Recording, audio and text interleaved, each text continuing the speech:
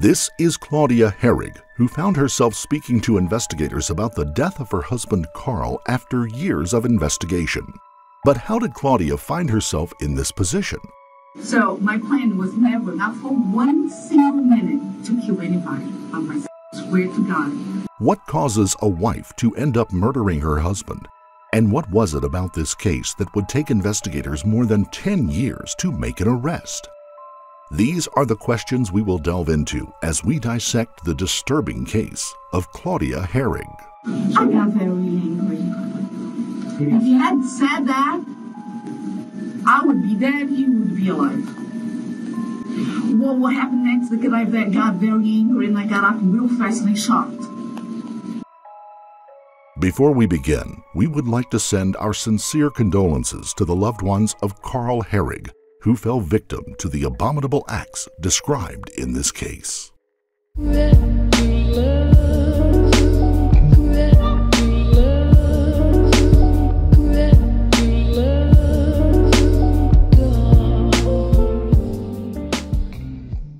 Karl Hoerig was born on Christmas Eve of 1963 in the quaint small town of Newton Falls, Ohio. He was the second of 3 boys and was known as an intelligent and caring child. He had 2 siblings, and the Hoerigs were known as a typical American family. After finishing high school, Karl enlisted in the military, where he went on to become a successful pilot. During his years of service, Karl met and married his first wife, Rhonda. While the marriage was short-lived, the couple remained close even after their divorce. They had 2 children together. Karl was a loving and devoted father. After leaving the military, Karl began flying commercially for Southwest Airlines. But it didn't take long for Karl to miss his time in the military, so he joined the Air Force Reserves in order to get back the small touch of the feeling of a military life. During this time, he was involved in operations in the Persian Gulf, and it didn't take long for him to rise to the rank of major during his time in the reserves. It was during a mission in Peru that Karl met Carla del Castillo, whom he described as the love of his life. Carla moved to Ohio to be with Karl, and while she wanted to get married and have children of her own, Karl wasn't ready for that level of commitment again. He didn't want more children, and the issue became a deal breaker. Just 2 years after moving to the U.S. to be with Karl, Carla returned home. But Karl was undeterred by his previous heartbreaks. He decided he was ready to love again, and the next time he was going to commit 100%. He joined a dating site, and soon he was matched with a woman named Claudia Hoerig. Claudia was a successful accountant in Queens, New York when she first met Karl. She was 40 years old, and she too had experienced her fair share of relationship grief. Claudia was born in Brazil during the tumultuous time in that nation's history. Her childhood was marred by poverty and financial struggles, so in 1989 she moved to the United States, hoping for a new life and better opportunities. She attended college and graduated with a degree before she met and married a successful doctor. But their marriage was also short-lived, and just 1 year after gaining her American citizenship, the couple divorced. Just 6 weeks after Karl and Claudia first met in real life, Karl proposed. He told Claudia she was such a catch that he was worried that another suitor would approach her and propose, so he wanted to get in before anyone else had the opportunity. Claudia was delighted by the proposal because she too thought Karl to be a catch, and in the past few months she had fallen for him as well. Karl and Claudia got married at a small Las Vegas wedding, and Claudia moved in with Karl to the house that he had recently purchased near his parents' home in Newton Falls, Ohio. But the transition from New York to small-town living was a difficult one for Claudia, and it didn't take long before the couple began to argue and fight more frequently. Their arguments, often coupled with the consumption of alcohol, began to turn violent at times, with both parties engaging in hitting, slapping, and throwing objects when they would fight. It would be less than 2 years after Claudia and Karl first met that Karl failed to show up for work as expected on March 12, 2007. When Karl didn't show up, his superior officers knew something was wrong. It was unusual for the highly regarded Air Force major to miss work and to not even communicate his absence. With no answer on his phone, his officers contacted 911 and requested a welfare check. Police arrived at the same time as Karl's father, Ed, who was able to let them in the home. To their horror, they found Karl's body crumpled at the bottom of a stairwell. But this had been no ordinary fall down the stairs. Instead, police found Karl's body had been covered in a duvet and a tarp. When they peeled back the covering, they could see that Karl had been shot 3 times, and it was clear that Karl had been deceased and left there for some time. Police immediately turned their attention to Karl's wife, Claudia, who was the only other occupant of the home. But there was a problem. Claudia was gone. Nowhere to be found, not in her hometown, not in the state, and not even in the country. This is what would lead to a decade-long effort to piece together the events of that terrible day, and even longer to bring Karl's killer to justice. Autopsy results confirmed that Karl had been shot 3 times, once in the head and twice in the back. The shooter would have to have been positioned at the top of the staircase. 2 additional bullets were found embedded in the home's floor, as if the shooter had missed a couple of times while shooting at Karl. Forensic investigators at the time determined the killer must have known Karl, as there were no signs of forced entry and nothing was missing from the home besides Claudia. Even the murder weapon was found inside the house. Karl's car was still parked in the driveway. Inside it was a suitcase thrown into the back seat like he was leaving to go somewhere quickly. But it wasn't just what they found inside the home that pointed investigators toward Claudia's involvement in her husband's death. Just 4 days before Karl's body was found, Claudia had closed her bank account and transferred $9,900 to a Brazilian account. The next day, she purchased a gun that had a laser sight grip installed. She also had visited a local firing range to practice using the weapon. Her car was missing from the home, and a BOLO alert was able to locate the vehicle parked at the Pittsburgh International Airport. When investigators looked at the passenger manifests for flights leaving in the 3 previous days, they found Claudia had flown to Sao Paulo, Brazil. Investigators were on Claudia's trail, but they still didn't understand what would have led Claudia to take the life of her caring and devoted husband.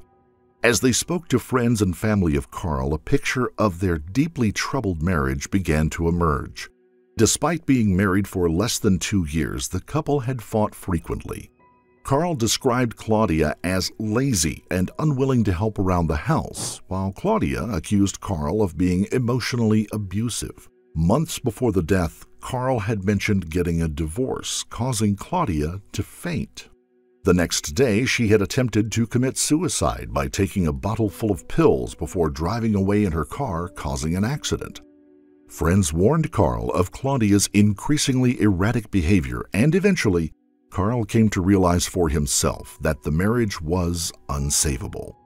But Claudia couldn't stand the idea of being left alone by Karl, and she began confiding in her friends, telling them how she felt and what she would do if Karl was to ever leave her.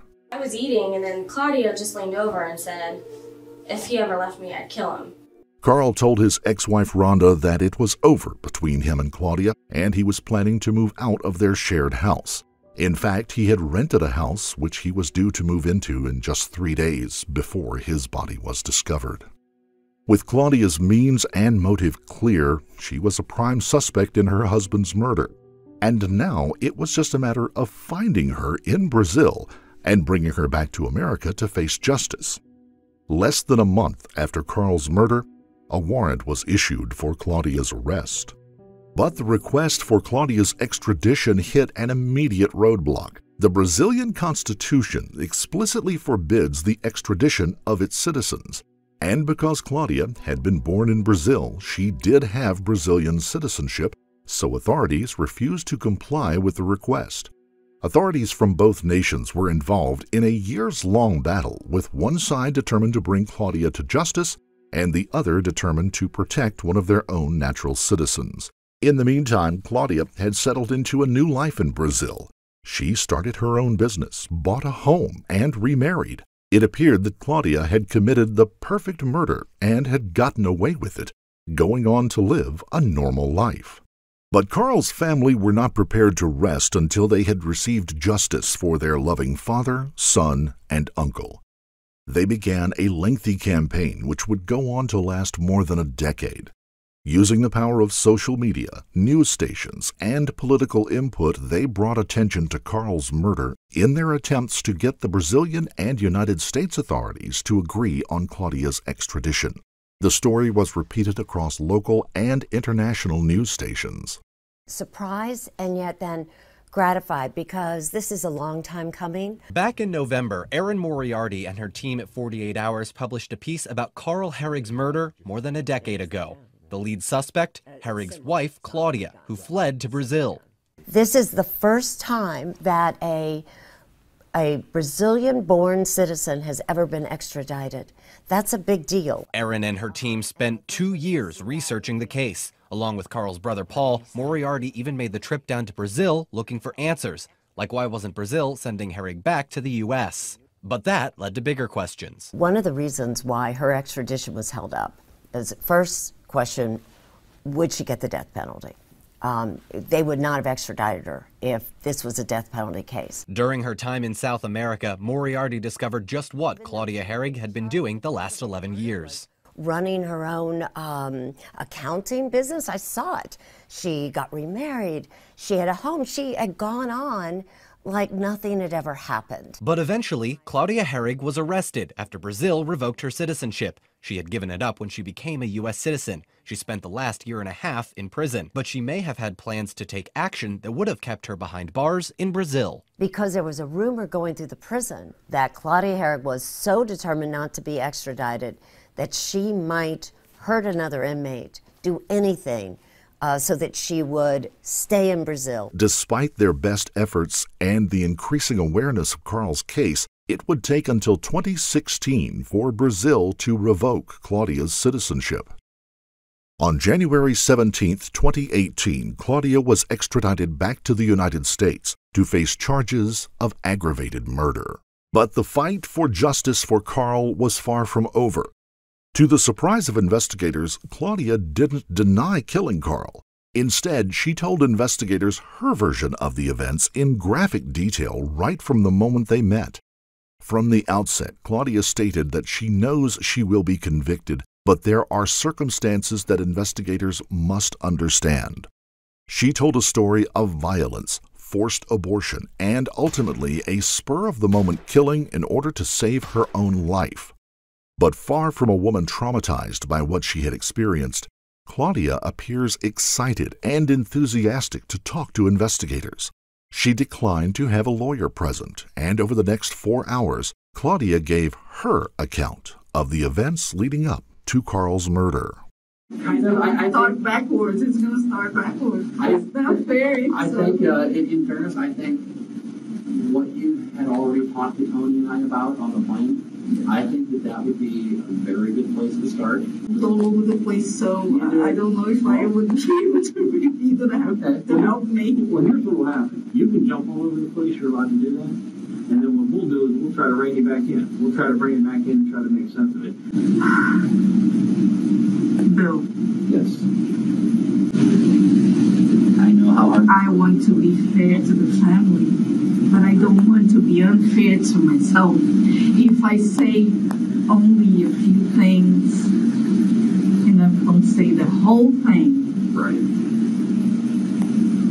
I'm gonna look very bad. We dated for 2 months. 2 months. My glasses. Over the internet. He found me. I was in New York. He was here. He found me. And he put a lot of pressure on me to date him. I said, but why would I want to date a woman in New York? You know, I said, no problem, because I can, I'm a pilot, and I can work anywhere in the U.S. that I want, and there is a base that is about 1 hour from New York, and I can ask them to transfer me to the Air Force. I can transfer, can ask to be transferred to there, and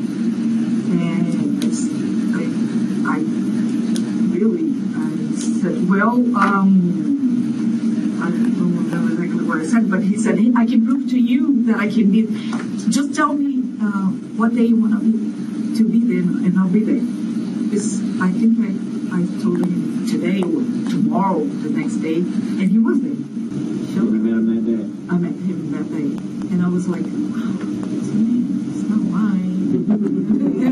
Pretty impressive. Yeah, I was impressed. Yeah, I was impressed. And he was a very good-looking guy, and he showed up so well dressed up, and some hot pants, some looked like leather material. He was very well dressed, and I said, this man is very interesting. He's good-looking. Why would he want it so bad? And I would have to tell you the long story. Well, he trapped him. He wanted to marry me at any cost. And right there that day? That day.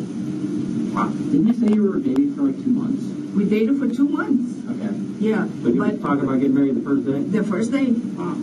Yeah.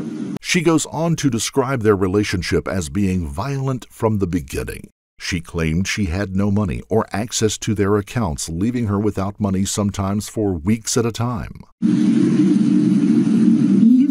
told me that he used to make $120,000 with the Air Force. I don't know if it's true. I never saw his checkbook. I never saw his bank account. I never had a joint account with this man. I never saw $1 of this man's money. Never gave me any of his money. Nothing. I paid all the bills in the house. No, I didn't. He paid the electric and the mortgage. Everything else was with me. Food, clothing for him. I bought his clothes. My clothes, his clothes, his son's clothes. Everything else. Going out for dinner. Everything else was me. He paid for those two things. So I remember he told me that with the Air Force he was going to make $25,000 in Southwest, about 40. I think altogether was not more than 65,000. He was abusive, but at the same time, he would ask me for forgiveness. I always threatened to go back to New York, and he said he would change. He loved me. All I had to do was obey. If I obeyed, I would be happy. So he was telling me that he knew what was best for me. Just obey. Don't talk. Don't have an opinion. I had a list of rules of over almost 30 things that I couldn't do. I couldn't choose my food. I couldn't choose my clothes. I couldn't choose my shoes. I couldn't talk. I couldn't pick what I was going to watch on TV. I couldn't pick my anything in the house. The house was his. I couldn't pick a furniture. I couldn't pick the color of the walls. Nothing. I had to be invisible and silent. So after a while, that probably wears on you. I couldn't. For this little time that you're talking to me, you know that I talk a lot. Yeah, we've talked a lot today. Yeah. We spent a lot of time together today. Yes, exactly. I couldn't. I have an opinion on things. Right. Did that stuff kind of lead up to the depression that they caused? Yes. Because I'm a woman that I can talk about medicine, I can talk about politics, I can talk about psychology, I can talk to you about the end of the world, whatever we want to talk about. I will talk to you about it. I have a lot of interest. So I have a lot of things inside my head. I read a lot. If I watch TV, I'll watch the news. I consider myself a nerd. I never drank. I never had drugs. I don't have tattoos. I never went out with girlfriends. I'm from work to home. You're very intelligent. Very smart. Yeah, we talked about that a lot in the plane. Yes. Oh, thank you very much. But he didn't appreciate that. I do. Well, that was a problem. That was my a defect. That was even though the problem probably led to the depression. Yes, Yes, the abuse, in the tapes on the computer, you see how he called me a bitch, very bad words, son of a bitch, words that I don't speak. These words are not part of my vocabulary. She also claimed that Karl was a sexual deviant who used her like a toy in his fantasies. He went on a crazy lifestyle of doing all kinds of perverted stuff, men, women, everything. And for you to have an idea of what lifestyle he liked, he was addicted to a TV show called Miles High. Up YouTube. It's about pilot school where everybody had sex with everybody. He wanted that lifestyle. And he had that lifestyle. He wasn't a faithful man. And he had sex with men and women. And next to the bed, police was there. Police could see the bed was here. Here's the door to the bedroom, and here in this corner, he had boxes with things that he tortured me with, ropes,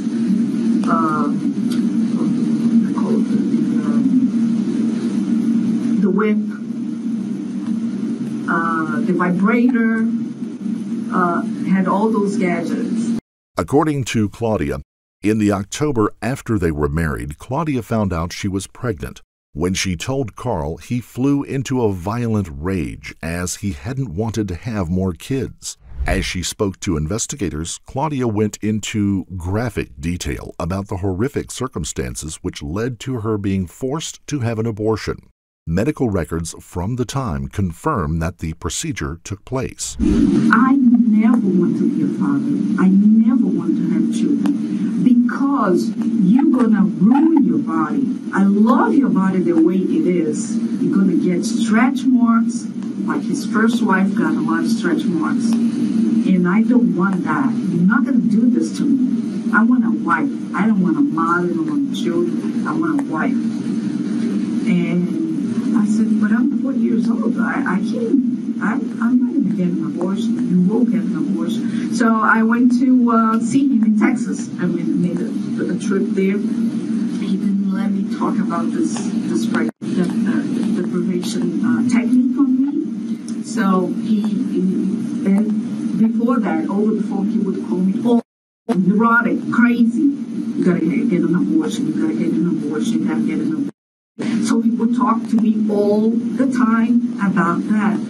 So I was going crazy. And when he came home to spend a weekend or a few days, I don't remember, a week, got a week off for a few days, he wouldn't let me sleep.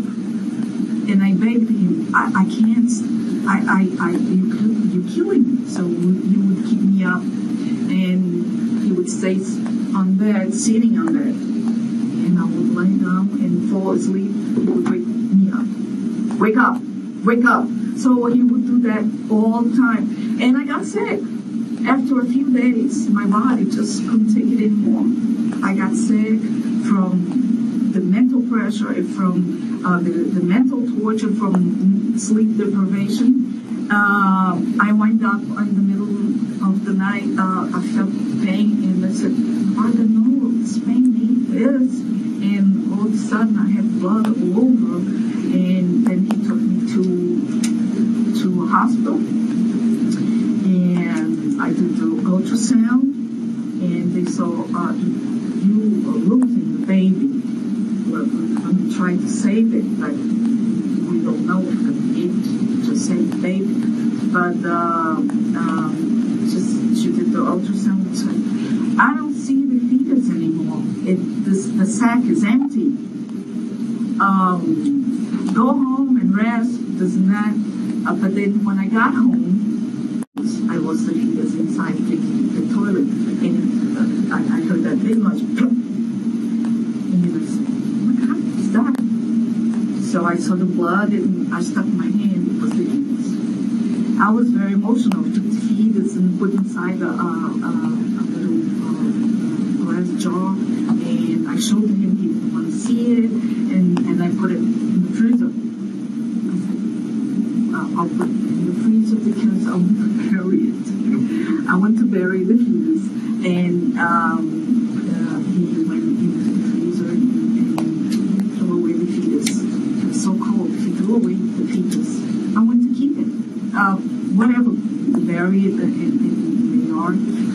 But that hurt me a lot because that meant nothing to him.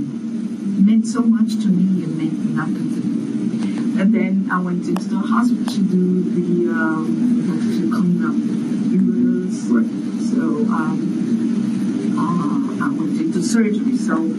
Despite the cruel treatment at the hands of her husband, Claudia decided not to leave their marriage. A short time later, she fell pregnant again, and when she told Karl, he had the same reaction. But this time, Claudia lost the baby naturally.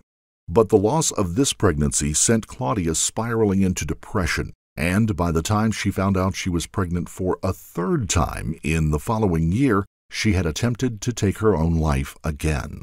She decided that if Karl demanded she have another abortion, she would take her own life. That week, I knew I was pregnant. Took the pregnancy test. Maybe it was a few days before that. So I knew I was pregnant, but I didn't tell him. He was on his trips. Got home Monday. Claudia claimed that was why she had purchased the gun which was later used to kill Karl. She was so intent on ending her own life that Claudia had not only purchased the firearm, but she had visited websites detailing ways to end one's life and had settled on using a gun. But she realized that the recoil from the gun might cause her to miss her brain and she might survive. So, to prevent this, Claudia went to a gun range to practice handling the recoil of the handgun. She had also installed a laser sight on the gun to help her aim and control the recoil while at the range. Claudia became more animated as she discussed her plan to take her own life. She went into extremely specific detail, even demonstrating the position she planned to take and drawing diagrams for the officers. And so I figured I had to do something very shocking for him to shake him up about this pregnancy. So I thought, I know. I'll wait for him. He opens the door, I put that here in my head. So that's what I did. So when he opened the door and see me with the gun, he saw me with the gun to my head, he would have no reaction. He would keep staring at me, and all of a sudden he doesn't move and he grabs the gun, grabs my hand, and keeps holding me, and then he just throws me against the wall. Interrogators encouraged Claudia to tell them exactly what happened the day of Karl's death, and she agreed. She recalled that she told Karl she was going to kill herself as he walked in on her with the gun to her head. But when Karl heard this, he flew into a rage and began throwing her against the wall. Eventually, Karl told her that she should kill herself, but she should go into the basement to do it so she didn't splash blood on his paintings and on the walls. It was this statement that Claudia claimed tipped her over the edge from suicide to murder. If he hadn't said that, I would be dead, he would be alive. Well, what happened next is that I got very angry and I got up real fast and I shot. Shot what? I shot at him, and I was lying down. He was going. Come back over here, please. Yeah, I was lying down, right? I got up real fast, and I shot at him. He wasn't too far away. It was close. Was he down the steps? Where was he? He was going down the steps. Maybe he was on the third step, and it was here. Claudia walked investigators through her thoughts and actions immediately after the murder. She states that she called her family in Brazil and told them what she had done, and together they made a plan. Claudia needed to escape the country. She was discussing the cold-blooded murder of her husband and yet was smiling and upbeat throughout the interview. It was not until she recounted seeing her father in Brazil that she became tearful. This display of emotion goes on for some time, and eventually the interview is paused until Claudia could regain her composure. When the interview continued, one of the officers asked Claudia about a second gun she had purchased using her credit card. Despite previously being able to recall very specific details in the days and weeks before Karl's murder, Claudia claimed she could not recall having a second weapon, thinking maybe it must have been because she thought the second gun was better after trying it. To be honest with you, I don't remember why I wanted to buy the second gun if I thought that one would be more efficient than the other. Or maybe because I shot with a gun similar to that gun, and I thought it was better. Oh, wait a minute. Yeah, I think I tried that gun, and I thought it was a good gun. It was like, How'd you try it? I think he let me fire with a similar gun. So somebody at the range let you shoot once, then you liked it, so you were going to buy one The second. feel. They moved the questioning along and used a classic interrogation technique of circling back to the events surrounding the murder. It is here that Claudia's story and demeanor again became inconsistent with her previous assertions. She gets animated again, and gaps begin to emerge in her story. He bounced up off the ground. Yeah. After he shoved you down, what's his action after that? Does he start going down the steps? No, the first bullet knocked him. What's that? The first bullet knocked him. Not him? Not killed him. The first one. The first one killed him? The first one. He fell down. He was going down the stairs. Like this. Like, in his one foot, I remember his one foot did like this. He fell down. But there was not that sound like, He died instantly. Let me ask you this. Now, you had a laser on that gun. No, but it was so, I didn't need to use because it was too fast. The laser was not for, I didn't buy a gun to kill anybody. I'm not saying you did. So the laser beam was there was no more use for it. It was just in the gun. But listen to what I'm saying. Do you know where that first shot hit him? No, I actually, I was just shooting. That's why I'm asking you, because the laser, obviously, if you have a laser pointing somewhere, it's hard to see where a bullet actually hit something, but it's pretty easy to see where that red laser's pointing. No, it was too fast. It's impossible to. How close was he to you when you fired that first shot? From here to there, or less. From here to there. So I would say at most this is 6.5 feet, Yeah. maybe? Yeah. So very close. Very close. Okay.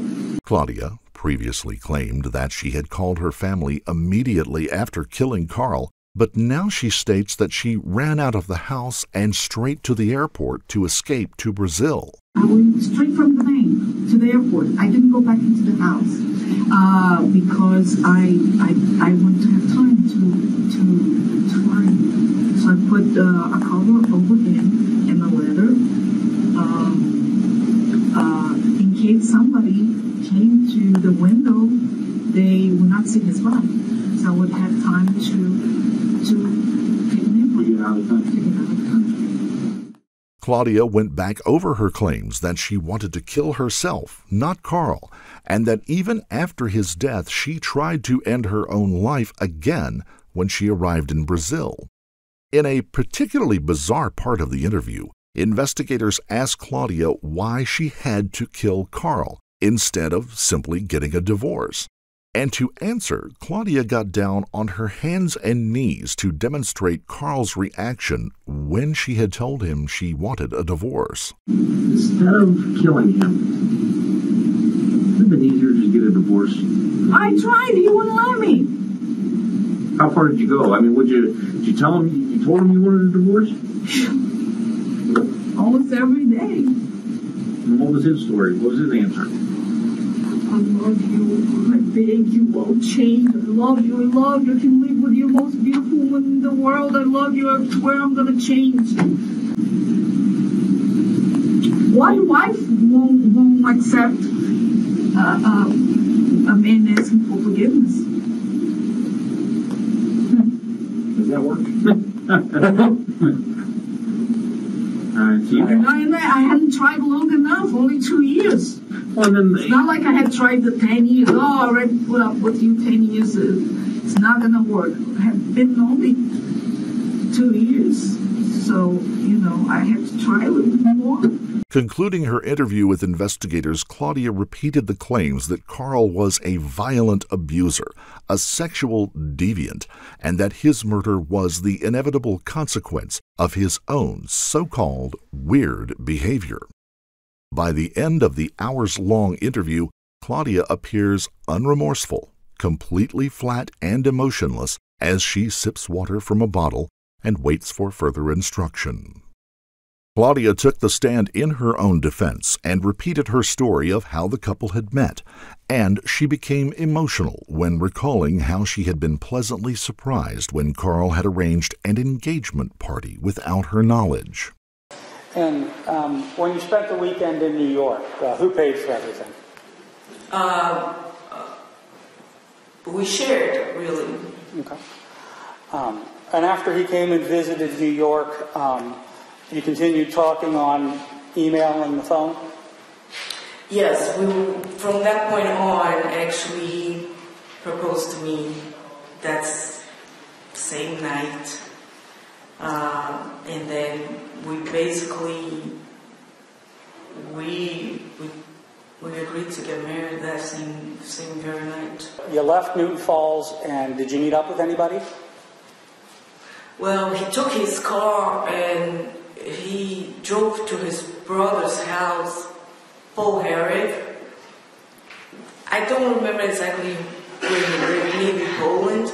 And he left his car there, and his brother, Paul Hoerig, drove us to the ferry. Okay. And were there any sort of discussions that you found unusual in the car? Yeah, they were discussing about a wedding, a reception, a wedding that was going to take place with a reception. They were discussing where this reception was going to be, the location. I wasn't familiar with the names, but they were saying names of hall. I wasn't paying much attention because everything was so foreign to me. I didn't understand the names of the places, so I was kind of in my own world. They were talking. I didn't know that actually they were talking about my wedding party, and I didn't know I was going to get married. Okay. And when you got to Put-in Bay, all Paul's friends were there? No, Paul. All Carl's. I'm sorry. All Carl's friends were there when you got to? Yes, Chris Wiegand, Gary Dodge, and then the guy that was here as a witness. I don't remember his last name, and the wives too, and all girlfriends. Actually, at that point, there was nobody married at that point, but they all were engaged to get married. Okay. And did you find out that there was a special sort of party going on at Put-in Bay? Well, I didn't know that there was a party, but it was. Everybody came to me to say, congratulations, congratulations. And I was embarrassed. I thought I was missing something on the English language. I said, what is that I am missing? Because I don't know what they are congratulating me for. And I was just, thank you, trying to giving it enough time for me to pick up and understand what they were congratulating me for. And they were congratulating me for my engagement. That was my engagement party that I had no idea. I didn't know anything about it. Okay. Did he give you a ring at that time? No.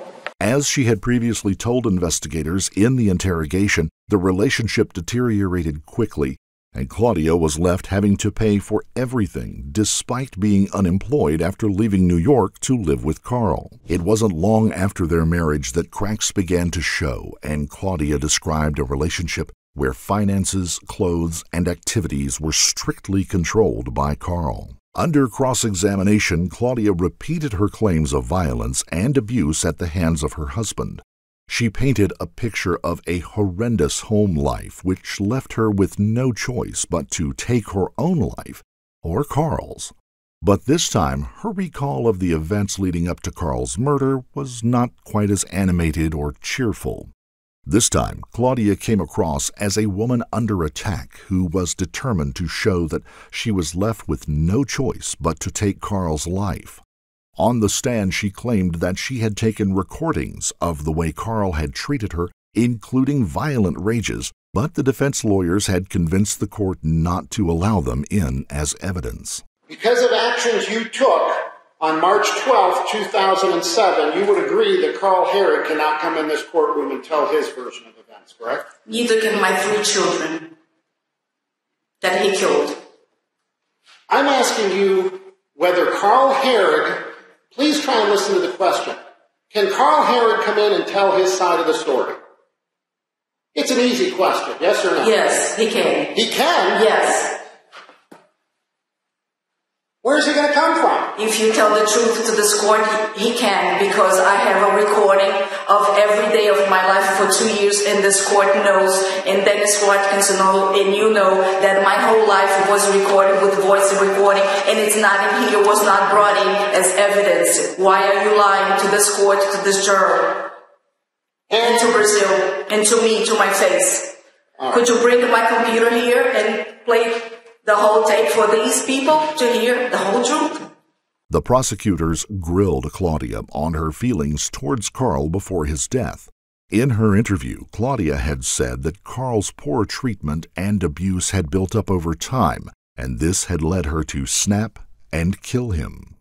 In contrast, under cross-examination, Claudia paints a picture of herself as holding no resentment or anger towards Karl, repeatedly answering no when she was asked if she was angry with Karl for the way she had been treated. Before you shot Karl Hoerig, you were upset that he had an engagement party for you at Put-in-Bay, correct? I thought that was very weird. That was a sign that something... Yes or no? I'm not asking for an explanation. All I want to know is yes or no. Before you shot him, you were upset that he had an engagement party for you at Put-in-Bay. No, it has no connection with that. You're confused. You were not upset with him about that? No. Okay. Before you shot him, you were upset that you married him after only 50 days of dating? No. No? I wasn't mad about that. You weren't mad about that. Before you shot him, were you upset that he trapped you or tricked you into marrying him? No, I take blame for stuff. Yes or no? No. Okay.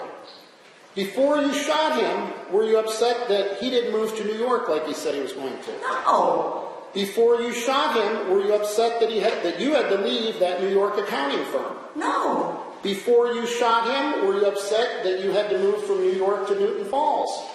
No. Before you shot him, were you upset that you had to pay for everything except for the mortgage and the electric bill? I was a little upset, but it wasn't before. Yes or no? I'm only asking yes or no. No. No, you were not upset. No. Before you shot Karl Hoerig, were you upset that right after you got married, he went away for training for a few months? No. Before you shot him, were you upset that his son moved in with you? I don't know. I don't understand the question. I'm going to answer no to... I'm not understand the question. We're getting to the point. You asking me... Can you answer the questions and not argue with me, please? I'm not understand the question. Okay. Before you shot Karl Hoerig, were you upset that you had these miscarriages with him?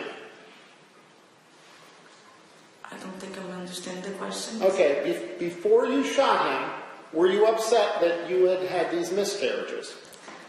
I'm not understanding your question. Okay. Let's move on. Before when? 5 minutes, 1 day? I'm not understanding the question. Okay. Were you mad before you shot Karl Hoerig that you had miscarriages? What do you mean by before? Before you shot him.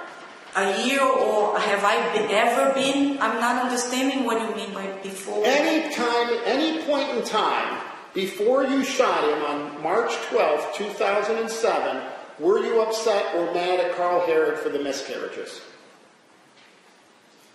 I'm a very forgiving person, and I was upset at one time, but not the next minute. I don't bring problems from one day to the next. Before you shot Karl Hoerig, were you upset that he threw away that one fetus that you had and threw it away?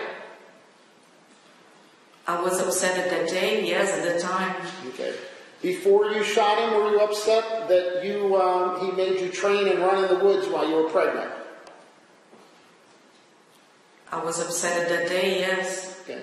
Before you shot him, were you upset that he looked at those pornographic websites? Oh, that was his problem. Before you shot him, were you upset that he picked out the clothes you wore? I didn't realize at the time that yes or I was no? being... All I want to know is yes or no. These are simple questions. I didn't like that very much. And before you shot him, were you upset that he made you wear only open-toed high heels? I didn't like that. Okay. Before you shot him, were you upset he made you walk around the house naked in high heels at night? Yeah, I didn't like that. All right. Before you shot him, were you upset he had some weird sexual fetishes, according to you?